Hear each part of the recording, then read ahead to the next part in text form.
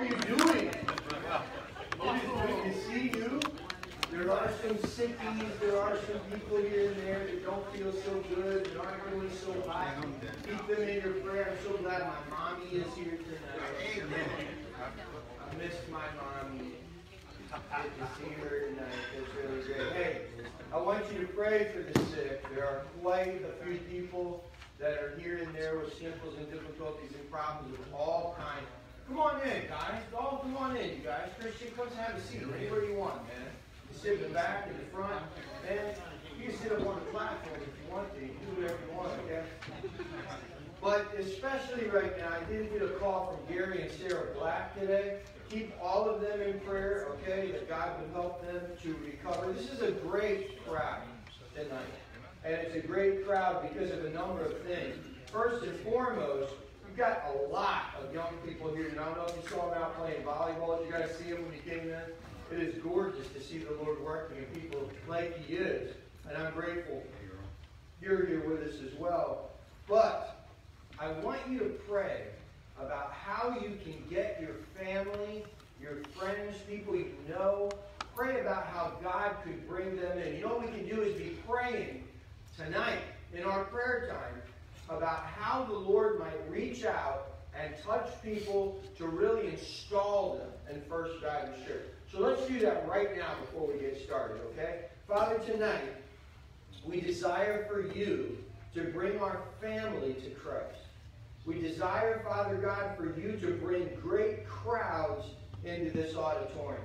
We desire for people watching online tonight that they would be blessed by what they see. We're desiring that anybody sitting in their car right now outside the building listening to 89.9 FM, that you, oh precious Lord, would touch their hearts as they hear this message and hear this music and are drawn unto you. I pray, oh precious Lord, for people in general in our area. I pray, dear Lord God, that you would work and impact people's lives and hearts. And we'll pray tonight, dear Lord, that you'll give us wisdom as we continue on, doing and seeking your will in Jesus' name. Amen. All right, dear ones, stand together. Sing with me this first video hymn, Shout Out for Joy. Right away. Here we go. Fantastic. Fantastic.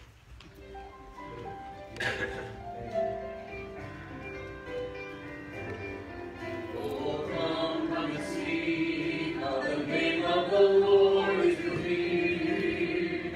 All the earth is alive with a worshipful song. Sing it out, dear ones. Here we go. Oh, come to the cross and be free of rebellion and pride. Oh, come and rejoice evermore in all God has done. So praise God when His enemies crumble and fall. Forever He reigns, and He will find His mind. His eyes are flames, keeping watch on the nations of men. All the kings of the earth, His will and all His delight. Shout, shout out for joy to God, all the earth. Sing, sing of the glory of His name. Say unto God, how awesome your deeds. Give to the Lord His glorious praise. If you believe He's worthy, just continue to sing as loud as you can. I will bless you, O God, when you lovingly test and refine. Though I walk through the fire, I will offer you praise. You will shepherd my soul to a place of abiding rest. I will come to your house and offering of thankfulness raise. Oh, God! Come here, oh, fear God and call on His name. How I cried to the Lord, and He answered my prayer. And I cherish the sin, all my words will be empty and vain. Bless the Lord for His mercy.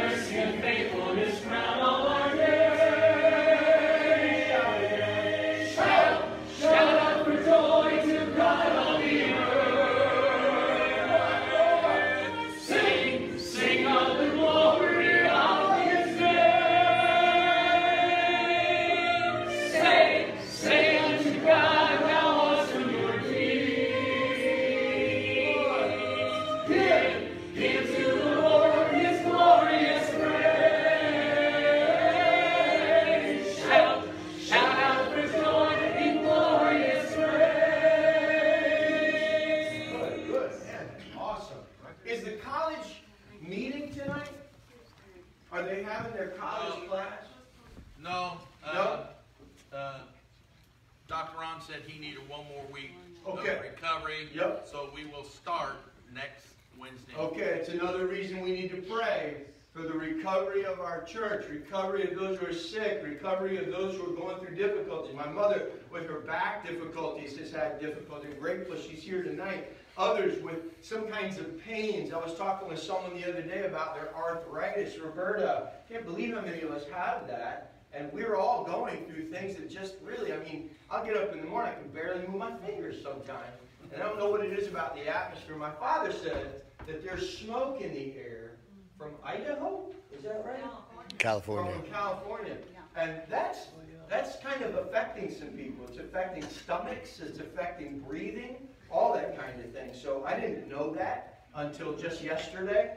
And apparently the whole world did, and I did not. Okay, that's fine. Tonight, I want you to pray for Christian, all right, who's here. We're going to be talking with Christian and Dalton just a little bit during the service. I'll tell you a bit later when we get into the prayer service, okay? And I want to just pray the Lord for them.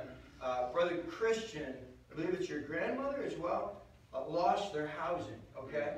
And so keep them in your prayer. I trust you'll continue to pray for the missions conference. When is that? October 17th through the 20th. Very good. Great. Great. I'm so excited about that. And the meeting yesterday was phenomenal. I am excited to show you, look, just the front of the bulletin. And look at this. Those of you who worked yesterday with the bulletin will see a little bit of a difference. Look at this already on the inside. He's getting it done little by little, day by day. He's adding things, adding the missionaries, adding words about the missionaries, adding some about the actual format. And then back here also with the faith promise thing. And then Alicia Hale is preaching during the missions conference. I'm just kidding. I'm just kidding. She and several others in a good group are going to be helping with decorations and all kinds of things. I know the meals are going to be exciting. We'll be talking to you about how you can prepare to help with those meals as well. October the 12th, also, there's some great stuff going on. I'll tell you about that later. If you're doing a booth for the carnival, Tommy's going to get a hold of you and talk with you about that, okay? And then listen, as far as the missions conference itself is concerned, pray about giving a special gift for that. Just pray about it.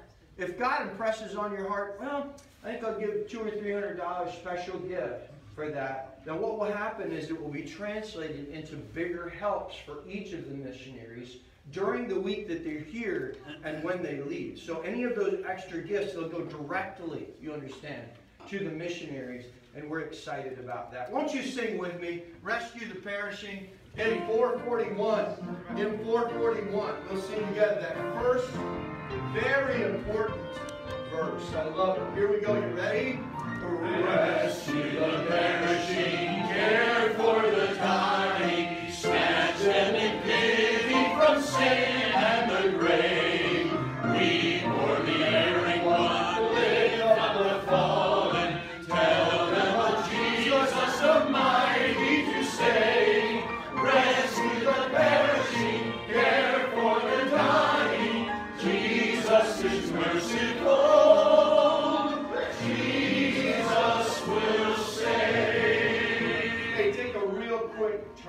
Eric, turn around and look.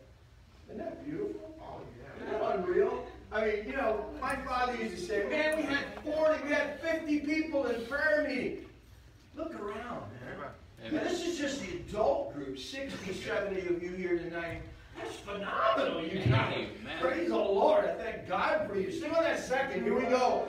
Though they are sliding in, still He is waiting, waiting the penitent child to receive. Oh, plead with an urgent sleep, plead with a gently.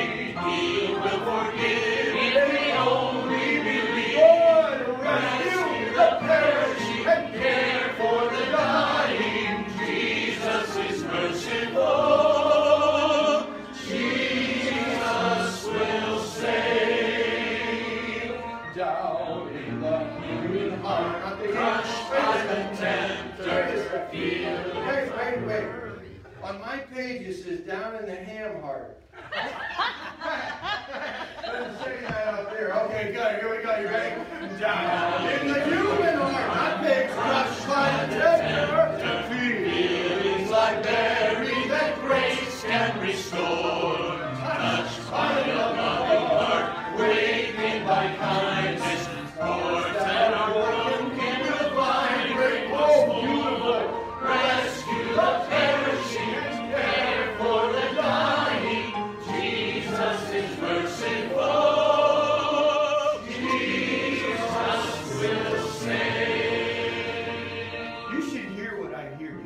really do sing well. You really do. And these first two hymns, both of them, you've done so well. On that fourth, here we go.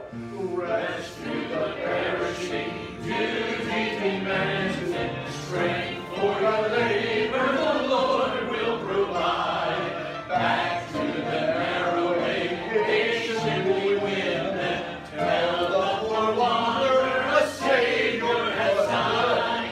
Rescue the perishing, care for the dying. Jesus is merciful.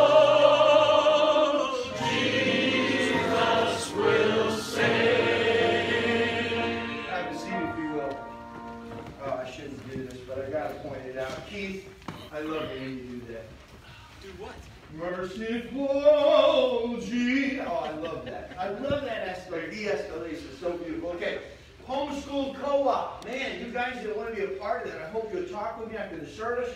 We are going to continue to think through that and figure out what we do for gym. We may do martial arts. We may get involved in several crafts and things like that together. I realize you're homeschooling your own children, but sometimes it's nice to be together with other kids and get that cooperation in social times. You know what I'm saying?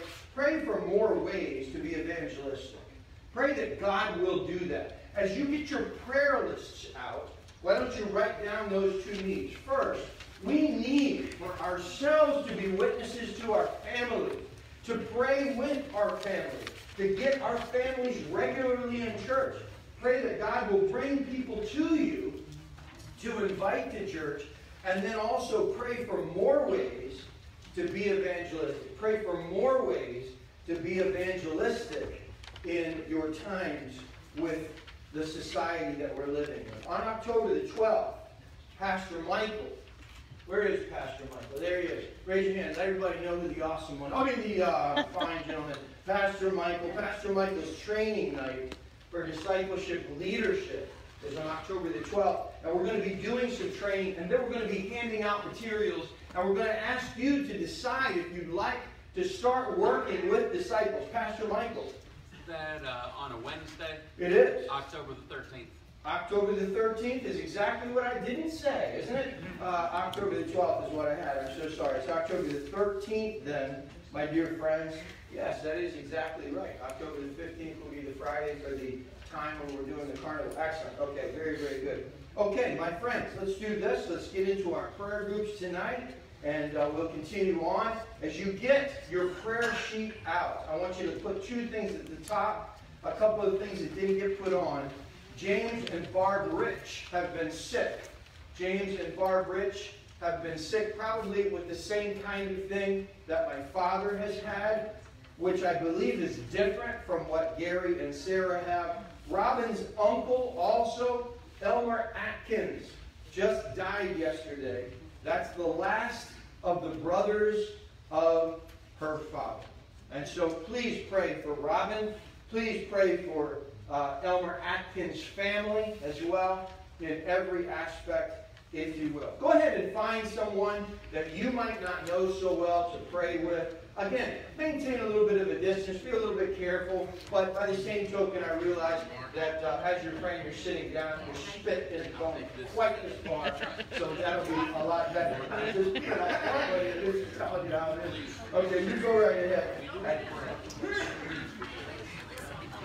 Yep.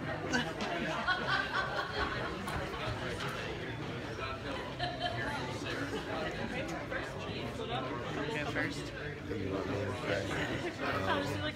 See, they're always listening.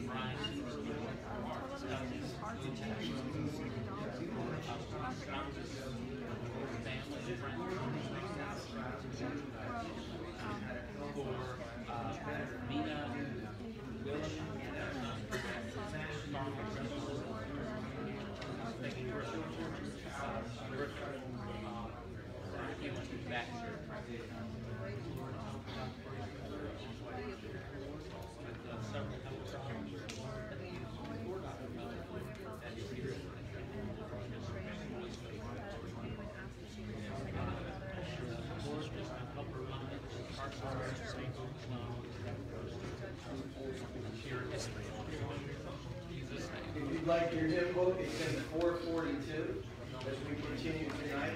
Hymn 442, each one, reach one. Stand together if you will, and we'll continue on.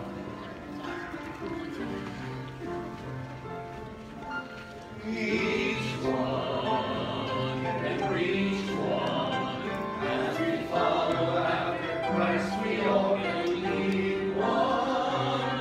We can lead one to the Savior. Then together we can tell the world that Jesus is the way. If we each one reach one.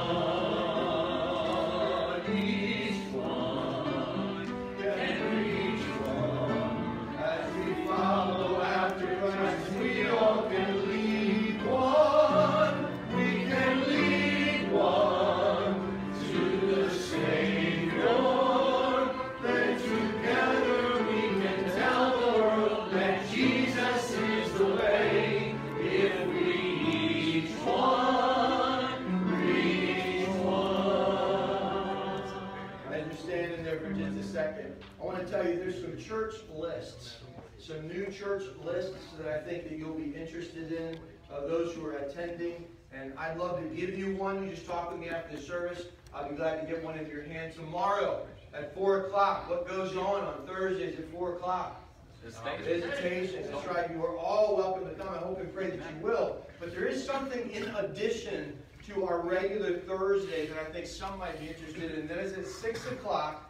We have a financial peace class here, which means that you can learn how to do budgeting, you can learn how to invest, you can learn how to save, you can learn how to take care of your money and get to a point where you're completely out of debt. Christians style their lives after that. Do you realize? The Word tells us in Romans chapter 13 that we are not to owe any man anything but to love them.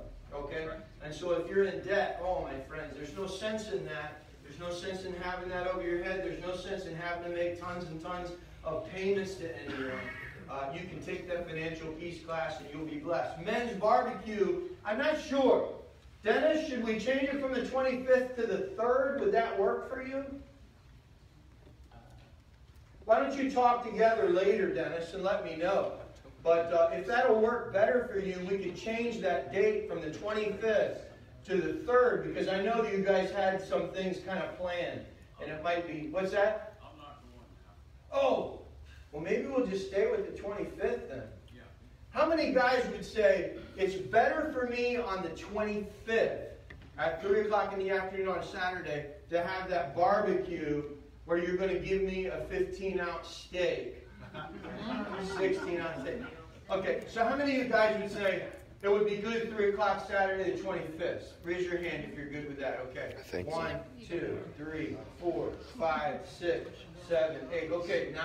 All right, so how many would say the 3rd would be better for me? Let me see. You mean the second? Yeah, because the 3rd's a Some of Sunday. you are like, hey, if you're buying, I'm going. All right. Yeah. Hey, you guys come. We're going to have a good time. I'm sure it'll be a good group of people for sure, and we'll really enjoy. Let's go ahead and have our offering tonight. Ushers, why don't you come forward? Remember Christian's needs here tonight and the need of his family. If you want to maybe put in a little bit extra for him, put in an envelope or something, mark it on there, and we'll talk about how we might be able to help him. Yes, you may. Go right ahead and have a seat if you'd like. Go ahead and have a seat if you'd like. I'm going to go ahead and pray for the gentlemen that are coming now. Father, thank you so much for your goodness to us. We certainly don't deserve all the blessings you've given. I know, Father, that you bless these Christian folk because they've decided to put you first. And as a result of that, the finances that you give to us many times are abundant because of putting you first. And then, Lord, I thank you for a church that opens their books and allows everyone to see what money is being given and where it's going. I wish our government would do that. Oh, God, what a blessing it would be if we had some real honesty in this nation. I thank you for a church that's honest and righteous and does that regularly. I pray you'll bless the people because of that. In Jesus' name, amen.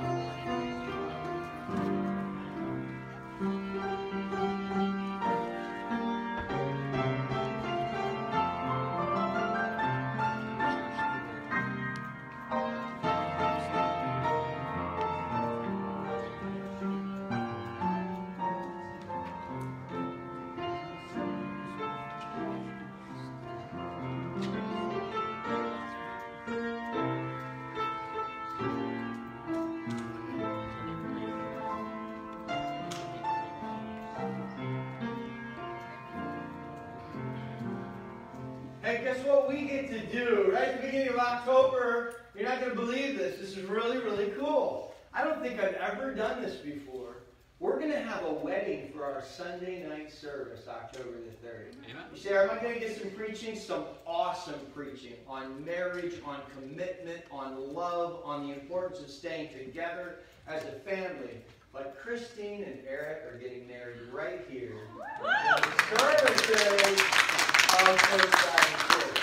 I want you to know something. That's a real blessing to my heart. They're wanting to make some things right. They want to get right for the Lord. They want to do things that are correct before God.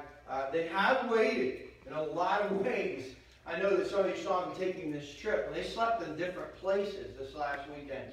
I should know they're really trying hard to do what God would have them to do, but I told them, listen, if you want each other, just have each other, okay? Go ahead and get married. And I'm telling you, I think that they waited long enough, and I'm excited for them. Also excited for Sabra and for Eddie. Coming up soon, coming to a church near you. Very, very excited to see that. October the 3rd, wedding reception. We want to talk about that reception. I'd love to have you all involved in maybe doing a potluck that night. Maybe some of you would help with the decorations. You know that Eric and Christine are not Rockefellers. You all know that, right? And so let's do what we can to help them out. And the style, I believe, is important. We're looking maybe at some country kind of style, things like that, but we're going to talk together. And some of you ladies, would you do me a favor, ladies? Raise your hand if 3 or 4 of you would say, I'll talk to Christine about exactly what she's wanting. Slip your hand up if that would be you. 1, 2, 3, 4, 5, 6. Okay, listen. After the service, then, your raising of hand was a commitment, okay? So go ahead and talk to Christine about what she's wanting. And ladies, I would be glad to be a part of any of that process that you need me to be, okay? I'm excited about the 3 strands. That's really neat. They're planning to do what the Word says, a 3-strand cord is not quickly broken. They're going to actually do that in the service. They're going to do a union candle. I mean, it's really neat, some of the stuff that they've selected. And we talked some about that right before the service. Next Wednesday, September the 22nd, is Epic Communication Night. How many of you enjoyed tonight's intercession time? Man, look at you. God bless you. It was great. 5:30 communications next Wednesday night. This has been fun. Because what we do, listen to what we do, okay? On Wednesday nights at 5:30, what we do is we'll take that segment, that 1/4 of the church. Okay, so the first one was what was that? Epic, what is evangelism. The second one was preaching. This one tonight was intercession. And each time what we've done is taken 10 minutes and just done a real quick brainstorm. Boom, boom, boom, boom, boom. And each of the 4 groups in the group get to do their perfect brainstorm, think about things, write things down, figure things out. This is what we're going to do, ideas and such. And then they break up for 15 or 20 minutes. And then they go out and talk together among themselves and come up with exactly how that plan is going to go down. And I'm excited about how the Lord has already blessed in this particular segment of our church. Rehearsal, October the 1st for that wedding.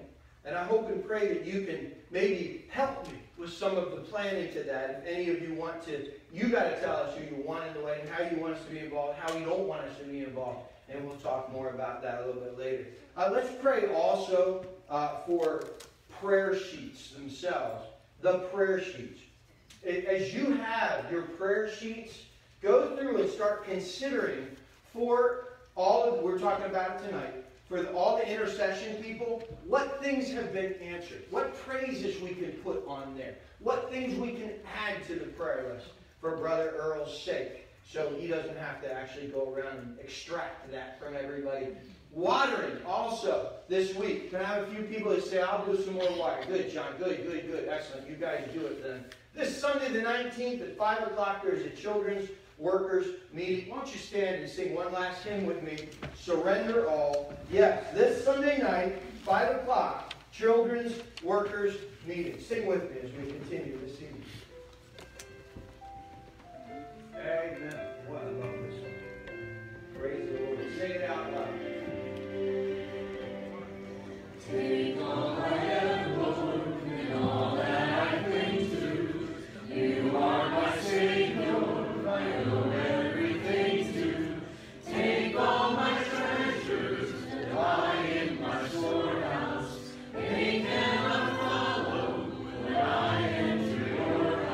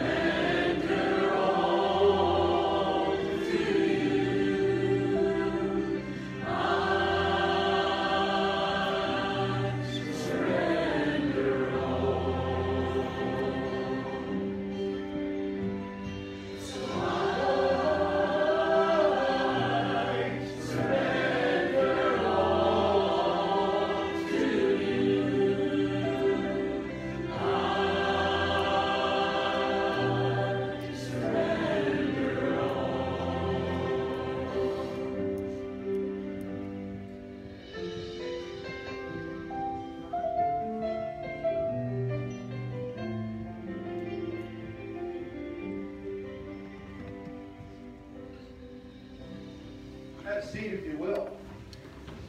Tonight, we start where we're going to end, all right? We start where we're going to end. You say, well, that ought to be a short sermon then, right, Pastor? Well, actually, no. We're going to do a little sandwich up back here. 2 Peter chapter 1, if you will. 2 Peter chapter 1. I'm just going to read this verse to you, and then we'll end with the same verse. 2 Peter chapter 1. Barb is good at giving me pieces of a story whenever she can. How that works is our family is a fast-moving, let's do it, especially during the school year. It's like bada bing, bada boom, bang, bang. You don't understand? I'm going to see you for a second. I'll see you in a minute. I'll see you a little bit later. We're going to do some work right now in case you're going to be in school. And I'm going out the door because I'm going to the coffee shop, you know. I mean, all kinds of stuff going on in the house. So Barb gives me a little piece of the story here. And whenever she can, she gives me a little piece of something there. And we are busy people, so when we see each other, we tell each other what we can when we can. How many of you know that?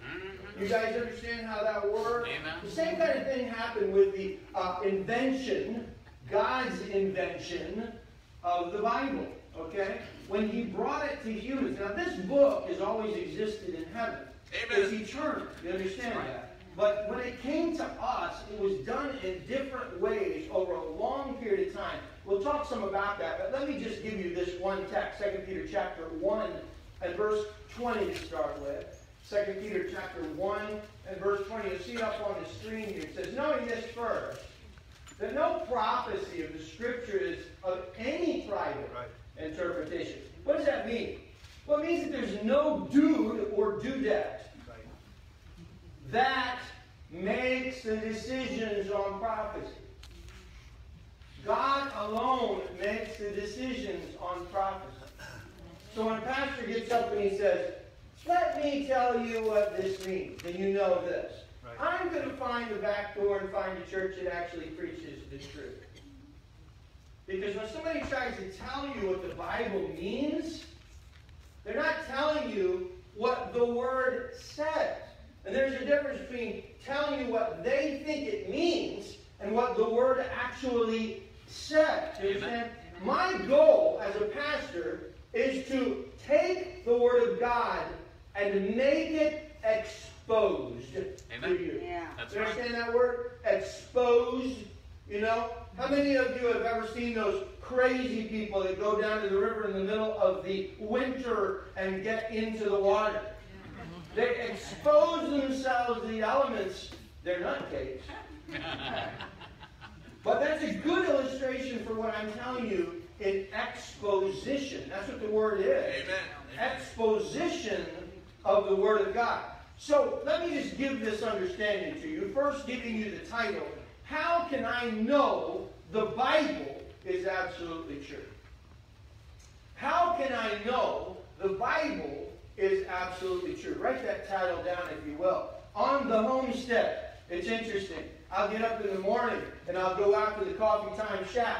Now my Coffee Time Shack is situated right in front of the chickens on one side, the chickens in the back, the ducks over here, the rabbits over here, which really don't make an awful lot of noise. But then past there, you'll see the goats, all right? And the goats, I've already told you about some of the sounds they make, you know, and that kind of thing.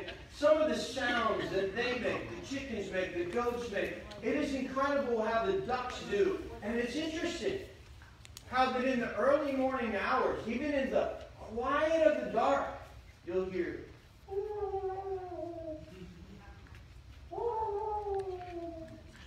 But see, you can imagine that in sympathy with.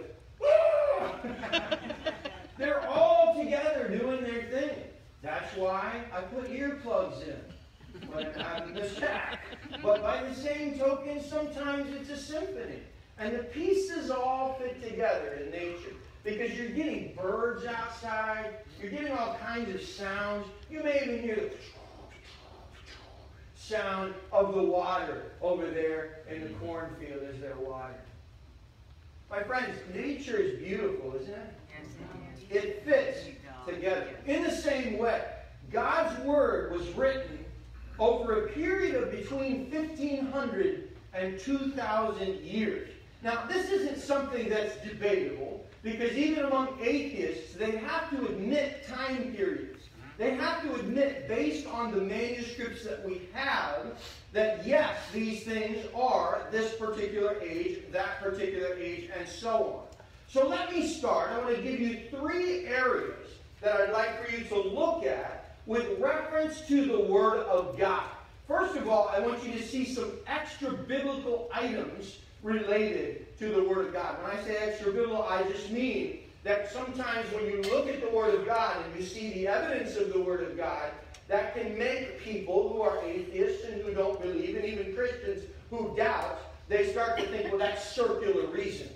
Because you're using the Bible to prove that the Bible is the Bible, okay? Well, sure, and I understand that. And so some major thoughts related to its inception, its conception. You understand what I mean by that? Okay, so let's start with this. Number 1, God's Word being written over that period of time, 1,500 to 2,000 years, by 42, give or take 1 or 2. We do understand that sometimes people differ on who they believe Hebrews was written by and that kind of thing. You'll notice in every book, the puzzle pieces fit together. I went and I visited a guy this week. His name is Pepper, okay? Now, I thought that was his first name, because when he came to the door, I said, "Hello there, sir. This is my wife, Barbara, and my name is Barry, and I'm the pastor over at First Baptist Church, and I just was here to ask you how you're doing and to ask you if you are 100% sure that if you die today, if you go to heaven. So what is your name, sir?" He said, "My name is Pepper," he said. I thought, well, Dr. Pepper's right here. In the flesh, Dr. Pepper. So Pepper takes us into his home. He's telling us about, he actually says he's coming Sunday. I'm excited about that. But Pepper apparently is a Christian. He gave us a testimony of salvation that sounded reasonably close to what the Word of God says. I believe it actually is, but I think that he was trying to sometimes, concepts are different from what you're used to hearing. And so I do believe he's probably saved. But Pepper showed me his puzzles. This man puts together puzzles in his retirement for a living. I mean, I guess that's what you'd say. I mean, it's just like, that's his whole life. You say, well, it's not his living because he's not selling them. I don't know. Okay? They're pretty cool pictures, that's for sure. In fact, he's got one with nothing but lines. It goes like this. 1,000 puzzle piece thing, black and white, with just lines going like this. I just was like, man alive, how did he put that together? He said, it took me 3 months to put that together. Wow. So he said, well, this right here, he had about a stack of 10 or 12 of them. He said, this right here is just a few of them. He said, let me show you the real stack. He pulls us to the back. He had 150 puzzles, 1,000 pieces apiece, done and put out and glued together. 150,000 pieces of puzzle. Now, I got to thinking about that, and I thought, that right there is the Bible, okay? So when someone says to me in ignorance, oh, the Bible's written by a bunch of different people, and it's been changed over and over again, I think of the billions of pieces that the Bible is put together with, and the glue that it's put together with. And I think that poor individual just doesn't get it. Because if you go back and study, I mean, you can Google this stuff. It's not hidden. No one can debate the fact that 5,600 manuscripts and 64,000 fragments of various manuscripts around the world have been discovered. And I'm going to tell you something. Some of those manuscripts, it's amazing to me. They all fit together perfectly like a puzzle piece. But some of those manuscripts, some of those pieces, you compare with one with the other. It is incredible. Now listen. Granted, some people made copies of copies so that they could change the Bible. And I don't want to give you the wrong impression. I'm going to try to get too deep here. But when you grab a hold of a container that says, contains real juice, you're like, where's the Welch's? You know what I'm saying? I mean, I want the container that says, this is real juice, okay? I don't want somebody telling me this contains 10% real juice, okay? So what we're looking for is Antiochian Scripture, all right? What you want is King James Scripture. Why? Well, because from that point, you're able to find truth, okay? It opens your mind to things that perhaps you've never thought of before. Let me give you an example of what I'm talking about. Asking about the Bible's veracity truthfully means we need to ask what is true. Yeah. What substantively is true. So the Bible makes some huge claims, like John 14 and verse 6. Why don't we put that up? John 14 and verse 6. Someone just read that for me. Someone raise your hand and say, I'll read that out loud. John chapter 14 and verse 6. Do it real loud, Josh. Go ahead. Jesus said unto him, I am the way, the truth, and the life. No man comes unto the Father but by me. So how can he make a statement like that? How in the Scriptures can you see that and believe it and say for sure, this is truth? Yeah. Well, it's a beautiful verse. Yeah. But maybe there are other ways to heaven. Have you thought about that? I'm sure plenty of us have. Even after our salvation, we may have wondered, is this book true? So how can we extra-biblically study it? In other words, look at evidences that are actually in it and learn for a fact some things that help us to take it as truth. Okay, well, the first thing that I'd like to just say to you is this. If I came down here and I said to Christian, the turkey is black, but it has a blue nose in the middle of its face. Can you repeat that? The turkey is black, but it has a blue nose in the middle of its face. Blue nose in the middle of his face. Okay. So you were to say that in a whisper to your friend here. Or even write it down. And then have him write it down. I'm guaranteeing you by the time it got to the back of this auditorium, it would say, the chicken is white and it has a red face on the other side of its body. You know what I'm saying? I mean, that's the kind of thing that you get after just that much. Now listen to me. If thousands of years can go by and 5,600 manuscripts can say exactly the same thing, you really have to stretch to believe it's not a miracle. Right. Just that alone helps me a great deal and has over the years as I've studied the manuscripts and looked at what we have. Now, we don't have the originals. But incredibly, we do have plenty that were copies of copies of copies and continue to be copied. You understand? And this is by hand, my friends. We do realize the printing press didn't come to be until less than 600 years ago. We do realize that, right? And so for these things to be happening is a miracle. So number one, we have copies in the second part. We have copies of the Antiochian Scripture, which we call the received text.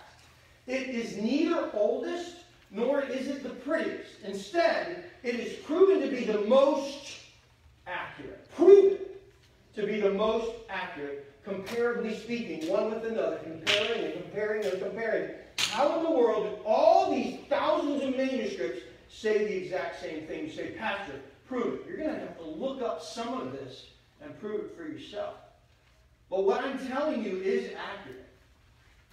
It is proven to be the most accurate. You say, now, Pastor, why is it the most accurate? Well, I know a guy named Oscar, okay, who works on cars. If I were to go over to Oscar's shop, and I would just say to him, now, Oscar, tell me where your tools are. And Oscar said, okay, let me show you where my tools are. And he takes me over to this big wall of tools, all right?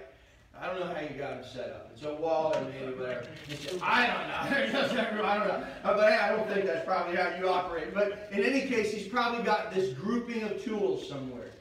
Now, Oscar, what I would do is I would come in there and I'd look at those tools and I'd say, ah, that one. You know how I would know what the best of those tools are?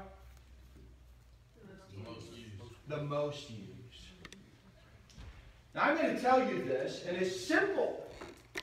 When you get manuscripts that are used and used and used and broken all to pieces and obviously needing to be rewritten and rewritten and rewritten because of the use, because of the use, because of the use, you've got Antiochian scripture.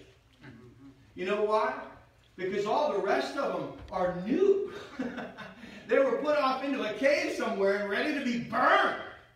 Do you understand what I'm saying? That's right. Yes, So you when are. you look at these other kinds, these other strains of Greek and Hebrew and some in Aramaic, I got news for you. You don't want to look at that garbage. You want to look at King James writ. Right? You want to go with the received text. You want to go with the thing, the tool that's the most used. Do you understand what I'm saying? Yes. Okay, very good. So number two, even though people flippantly say the Bible has been changed over and over, the physical manuscripts, you'll have to do some work if you're really interested. But the physical manuscripts prove the opposite to be true. The physical manuscripts prove that they have not been changed, that they've been the same for eternity past, that the same things that we find that are 1,000-year-old documents, 800-year-old documents, 1,200-year-old documents all say the exact same thing and have never changed. Praise God. So my friends, don't ever let someone lie to you without then coming back and saying, well, you prove it. If you want to tell me that they've been changed over and over again, you prove it. Amen. You see, the burden of proof is on those who make a statement like that. Because you already have the textual evidence. Tell me if you don't understand what I mean. Number three, archaeological study Bibles prove to show precise accuracy between the manuscripts, those 5,663, 64,000 fragments. Okay. And then number four, the coherency and its message from a book to a book are like no other. It is amazing to me that 41, 42 minds could think exactly alike. They can't. Amen. You can't get two people to think exactly alike. So when you look at the scriptures, you have to come to the conclusion that these 41, 42 were inspired by God to have precise and perfect accuracy, not just in every word, not just in every sentence and paragraph, but in every jot and tittle. Amen. Every tittle, every jota, everything comes together. I mean, I'm talking about every little syllable of the words are exactly right. That's right. Yeah. Your Bible is perfect. Yes, it is. You don't have to think about it twice. Now, you can go study it out. And when I did that as a young person, Mama, I didn't believe it right away. I mean, there were moments that as a child I thought, all right, great, I got saved. Yes, I believe in Jesus. But how do I know that all of this book is right? And at 12, and at 14, and 16 years old, I started to do in clandestine studies behind Mom and Dad's back, you know. And by the time I got to college, I realized, you big dummy, they were right. They were right. The King James Bible is right, man. I just got excited. I started thinking, wow, why do I need to think about it anymore? Praise the Lord Almighty. So the coherency in its message from author to author is unbelievable. Isaiah, Jeremiah, Ezekiel, the New Testament. Oh, my friends. Number three. So again, let's go through. Number one. In the same way a puzzle piece is put together and the pieces fit, the Scripture is put together to make a whole. Do we understand? How many books are there in the Bible? 66. And those 66 books all are what? Unequal? Or are they all the truth? All the truth. Here's what I have as a problem. I've heard this over and over again. Yes, but Proverbs was written by Solomon. So, you know, Solomon had his problems. Dude, all 41 of them had their problems. The Holy Spirit still inspired every book of that Bible. Amen. And every word of it is right. Amen. Yes, Now, I'm not telling you that when they say clearly, this guy's a liar, let me tell you what he says. To believe the lie, but it's still inspired writ. Do we understand that? Amen. Sure. Amen. Okay, very, very good. So understand, second, I told you first, they fit together as a puzzle piece. Second, if you're asking about the veracity of the Scripture, then you need to ask what truthfulness of the Scripture can give you in huge claims. And we gave you 4. Just 4. Now listen. Keith, how many evidences could you give me of the King James Bible? I mean, we've talked about it. You've just been like, boom, boom, boom, boom, boom. I've been like, wow. I mean, you could blow my mind with this, right? So I'm just giving you 4 ideas, just basic things, because I've got 25 minutes to put this in. But if you want to sit down with Keith, if you want to sit down with other erudites of the Scriptures, others who understand theology, talk with Dr. Bruce Miller, get with those that know Scripture, talk with Jeff O'Day. They will help you to see the evidences of what I'm giving to you. Okay? Am I saying that right? It is Antioch, isn't it? Yes. Okay, all right, I just want to be sure. But I was thinking, man, am I getting that wrong? Okay, good, good, good. All right, number 3. Now let's look at the Bible itself as evidence. Okay, we've already looked at some very basic ideas for how there's no way it's not going to fit together thousands upon thousands upon thousands of times over and say perfectly the same thing in various stages. Now let me give you, before I go on to that, just one very simple statement. The Dead Sea Scrolls were discovered in the 80s, I believe. Do you know, Keith? It was the 70s, 80s. Oh, 70s, 80s, okay. Around the 70s or 80s. And microfiche was a big thing back then. And so at Pensacola Christian College, when we were there, they broke out the microfiche, man, because they were able to get copies of it on microfiche. You know what I'm talking about? Some of you younger people are like, what's that? I use computers now, son. Okay, so yes. Back then, we had what was a projection system where you could get a little tiny, like a micro piece of a page, a micro picture like of a page. Negative. Huh? It was like a film There's negative. a film negative. Very good, very good. So it's a film negative. We used to take that and put it under. Alicia's laughing at me. I got excited about it. It was really neat. That was cutting edge back then. Leave me alone. Anyway, we take, right, Roberta? Stuff was cutting edge. Right? People don't know. Anyway, so anyhow, I'm looking at this awesome cutting edge stuff. And every single word of the Hebrew in the Pentateuch was exactly what I had in my hands. This had just been discovered, 15 years previous. And Keith, we were stunned. Even knowing that it would have been perfect, we were still stunned. Still overwhelmed by that. Why? Because when you actually see the evidence of what you're believing all along and hearing people say, it kind of gets into you. And man, I had a Holy Spirit moment right there. Woo! Thank God Almighty! Look at this confirmation right here. It was amazing. So, third and last, let's look at the Bible itself as evidence. There are 4 things I'd like for you to look at in your scripture that say, basically Matthew, Mark, Luke, and John, they completely agree with each other, which is an amazing thing. Because when you have 4 people standing on 4 street corners in different angles seeing the same accident, you usually don't get an accurate account. You know what I'm saying?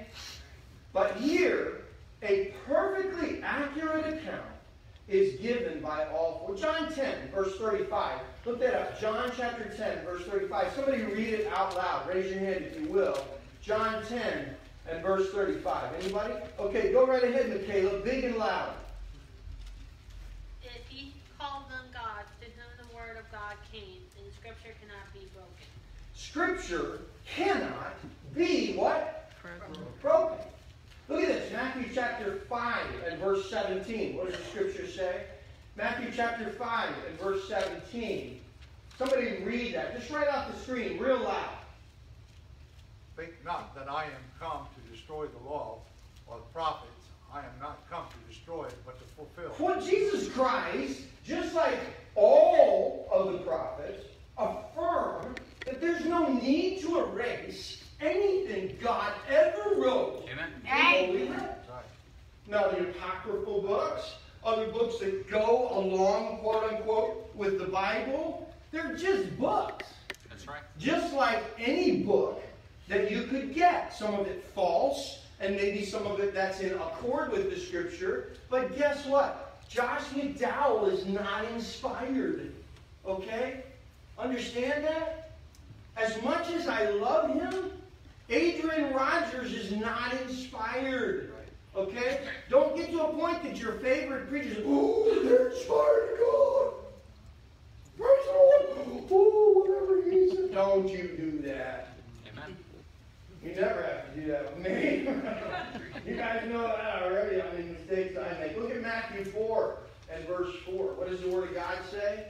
Matthew chapter 4 and verse 5. But he answered and said, it is written, man shall not live by what? Bread alone, Read it, somebody. but by every word that proceedeth out of the mouth of God. Woo! How many words? Every Well, every fifth word, right? Dr. Bruce, isn't it every fifth word? Every. No, it's every word. Amen. Every if, and, Yeah. but, it, I, am, all of it. Amen. Amen. Everything the Word of God says is true, my brother. You go, boy. When I was just a young fledgling about 5 years ago, I was at Freedom Baptist Church and my van got stuck in the ice. We didn't have any room for parking anymore. Does that sound familiar? Anyway, we didn't have any room for parking anymore, so I was parking out on the grass. Earl's like, oh, don't talk about this. And then again, it was icy out. It had snowed. And here was the deal was, I couldn't get out of there. My van just kept spinning its wheels. And so we had a bunch of guys trying to push it. It wouldn't work. If I'm remembering this right, this guy came out with his truck. And he put a strap on my truck, on my van, to pull it out of there. And it just, boom, snapped, you know what I mean? It went boom, boom. I tell you something, the Word of God's never going to do that. That's right. Amen. The Word of God's never going to Praise do God. Yes. that. That strap is never going to break. Amen. It Yes. is impossible. Why? It's God fiber. God fiber. And I'm here to tell you, the King James Version of the Bible from Genesis to Revelation will never be broken. And in every language that the Lord has worked through, in whatever version that He uses, in our language, in Spanish, it's the Reina Valera 1960, tremendous version of the Word of God. Why? Because it's Antiochian Scripture. Because it's true Scripture. It's the Texas Receptus. It's a received text. It is not just the most popular, most used, and all of that. It is the truth. And I don't have to worry about that. Yeah. All the other things Satan is trying to do to get people off track and these other Greek and Hebrew ideals, my friends, garbage, okay? Garbage. Yeah. Understand clearly. Your word, the Word of God, the one we're using in this church, you can have faith in what God is doing through it. Look at 1 Corinthians chapter 5 and verse 17. 1 Corinthians chapter 5 and verse 17. The Word of God tells us there that the resurrection is important. 1 Corinthians 5 verse 17. Somebody read that for me. 1 Corinthians 5 and verse 17. Is it not the right one? Again? How in the world is that possible? My brain is just cheese. Look at 2 Corinthians 5:17. Let's see 2 Corinthians 5:17. It's 5:1. Is it 2 Corinthians 5:17? If any man be in Christ, there you go.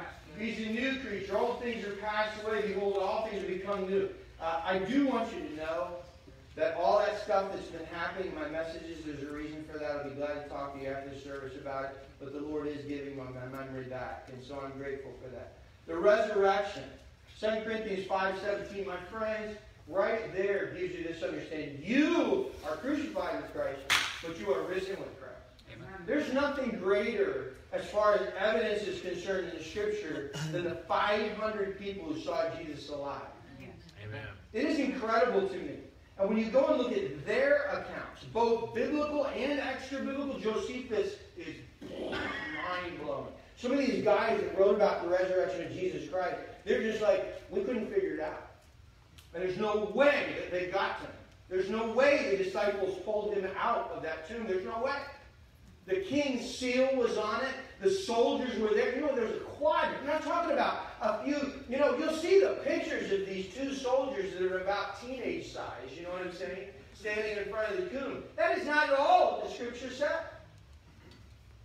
They were told to go and make it secure. And boy, they did. There was some serious soldier power standing around that tomb. There's no way those disciples will, I'll tell you what, we're going to go with our fishing nets and we're going to fight against the Roman soldiers. Yeah, woo, we got this. You know that didn't happen. Come on, you guys. And then another beautiful thing. His existence in the Old Testament writings is unbelievable. You start looking at Psalm 22, Isaiah 53, studying the very pictures of the Savior in Genesis and Exodus and Deuteronomy, the law itself in Leviticus. Oh, for time's sake, it's 8:05. Lord God help us. Let's look at the prophetic evidence. Write this down and just look at it at home. I'm sorry. Daniel chapter 2. All right? There are three predictions. There are three predictions here about empires. That three empires would come after Daniel's prediction. And I'm telling you something. They knew when he had written, there's no way it's debatable. And he prophesied perfectly how those empires would be. And that was what? In Holy Scripture. And then Isaiah 40, verse 22. You can write that down about the expansion of the heavens. No one knew until 1920 that the stars were actually expanding and that the universe was spreading out. And yet right there in Isaiah 40 and verse 22 it says, He spreadeth the earth as a, or pardon me, the skies, the stars as a, the universe as a curtain, it said. Well, my friends, the Word of God is so explicit. It tells us about a sphere in space, Job 26 and verse 10. Job 26 and verse 7. Job talks about it in chapter, what is it? Oh, Isaiah talks about it in Isaiah 40, I believe it is also. He sitteth upon the sphere of the earth. I saw my first yawn, so I got to stop. Okay, God Himself, Colossians chapter 2 and verse 3. The universe's coherency with God is amazing. Look at it. Colossians 2 and verse 3. Look up Genesis 1 and verses 26 and 27. It defies logic. That the Trinity. He said, we are making men in our image, our logic. What does it say about us? That we actually are able to understand Him. That's a miracle. Yeah. It's a miracle. Does it not dawn on us? 2 Timothy chapter 3 and verse 16 through 17 then very simply says this. The Word of God, the Bible itself, is what pastors are to use. Nothing else. Nothing else. Nothing else. Not some silly watchtower, not some foolish religious piece of junk, not some crazy nonsensical creed or some thing that I say. Just the Word of God. Why? Yes. Because tomorrow when I look at it, it hasn't changed. Amen. 50 years ago, it didn't say anything different. 1,500 years ago, it didn't say anything different. That's right. And my God has given me total security to stand on the rock of my salvation. Yes. The written Word of God, this in Holy Writ, and Jesus Christ in flesh. Would you just take a second and bow your head and just think for a moment. Have a second of silence. Think. We end where we started, 2 Peter chapter 1, verses 20 through 21. What does the Word of God say? It says this, knowing this first, no prophecy of the Scriptures of any private interpretation, for the prophecy came not, listen, for the prophecy came not in old time by the will of man. Amen. The holy men of God spake as they were moved by the Holy Ghost. This book just simply outlines three things for your eternal salvation. You do understand 90 to 95% of human beings will go to hell. 90 to 95%. How can you be so sure you're part of the 5%? You plant your feet on the words of the living God, who says if you will accept the fact that you're a sinner, believe Jesus died on the cross and rose again from the dead, and then repent with all you've got in your heart before Him, putting your nose on the floor, however it is that you need to do, get before your God. Yeah. Tell Him that you're sorry. Yeah. Love on Him with all you've got. And tell Him you want Him to be your Lord. You're ready to give up every sin, every nonsense, every foolish thing for His cause. That's real salvation. Yes, it is. There's someone here that would say, oh, Pastor, pray for me. I have not come to a point where Acts 3:17, repent ye therefore and be converted, that your sins be blotted out. Have you come to that point? Repent ye therefore and be converted, yes, that your sins be blotted out. Would you stand here once today? Those who would pray, those who would plead with God for souls, those who might be workers, those who might be helpers, won't you come? And then anyone that wants to come with these that are coming now, won't you come down this aisle and receive Jesus Christ? Be glad to deal with you. Be glad to help you. People are coming. Look, there's a bunch of people up here. You can come too. Come on. Come on up here. Anybody else? You need to come? You need to come? You need to come? Anybody? Come. Come on now. Your God's your King. He waits for you. Oh, He loves you. How He loves you. How He loves you. Precious King and mighty Savior, I praise you for tonight. Thank you for the honor of being able to hold your word in my hand and know it's real and right and good. I praise you for it. I thank you for it. I lift your name for it. I ask you to give us wisdom as we continue in you. In Jesus' name. Listen, you can stay here as long as you want. You can pray as long as you want. God bless you and have a good night.